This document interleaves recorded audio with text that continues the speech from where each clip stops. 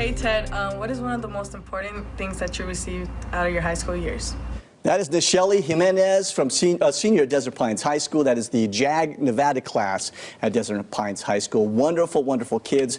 And they're looking for things to do, and they're looking for some inspiration. So I thought I'd bring my co-anchors in this to help me answer this.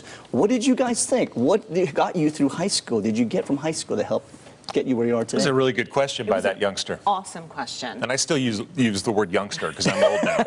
I would say working, being a part of teams in basketball and baseball helps you a lot in terms of camaraderie, how much it is great to be a part of a great team like we have here at 8 News now. I agree. And you learn a lot about that you're going to use in your occupational future. Yeah.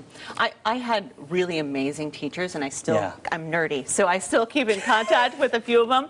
But even more than that, I would say my best friends. They are my sisters. We have been friends since before even high school. Isn't that great? So it's awesome. So cherish those relationships too while you're getting your great education. I would say for me, I was never a straight A student. I was more of the C+ student. But what got me through to where I am today is I set goals and I followed through with them, all right? Awesome. I had family members and friends that set a goal and they said, there's 10 things that could go wrong. And I go, no. There's 10 things that can go right. There you go. See? And because of it, I surpassed them, and here's where I'm at today. Set the goals, follow through, and don't give up. That's a good coach's speech. I want to go out and play a game right now. Yeah, I feel like Tony Robbins right now. There's no C+ I really do. on that. That was an A right there. Thank you, Ted. You got it.